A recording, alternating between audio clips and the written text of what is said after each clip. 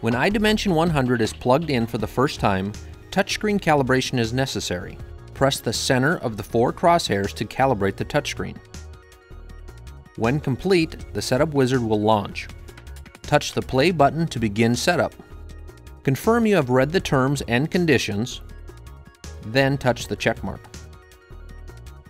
Using the up and down arrows, specify the appropriate time zone. Press the check mark to continue. Adjust the time and date as necessary. Press the check mark when complete. Select the base being used. In this segment, we will use the iDimension's built-in base. Ensure the base is clear of any objects, then press the check mark. Stand clear of the device while the countdown completes. It is important to keep the base clear and unobstructed so iDimension can set the zero height accurately. Press the check mark to continue. Identify the scan area, also known as the work zone. This is the area in which the unit looks for motion during dimensioning. Adjust the scan area by dragging each of the 4 touch points. For best performance, adjust the 4 points to cover the largest area possible that will be used for scanning items. Note that this area must also be kept clear of all other objects. Press the check mark to continue.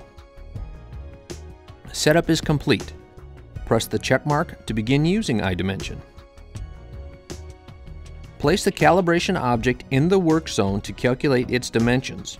It should read 14 by 12 by 3 inches, plus or minus 0.2 inches.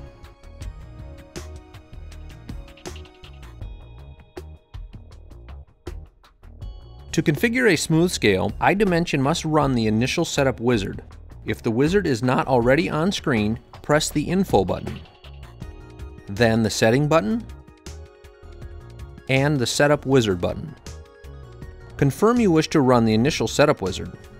Set the time zone, then the time and date, making any adjustments if necessary. Select the base being used. In this segment, we will use a smooth top scale. Place the scale in the scan zone.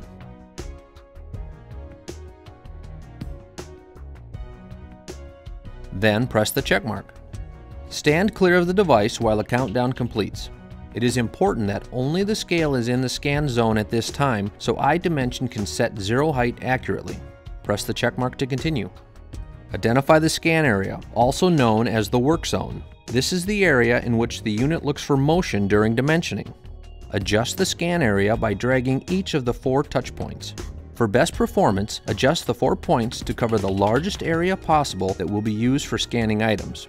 Note that this area must also be kept clear of all other objects. Press the check mark to continue. Setup is complete. Press the check mark to begin using iDimension. Place the calibration object in the work zone to calculate its dimensions. It should read 14 by 12 by 3 inches, plus or minus 0.2 inches.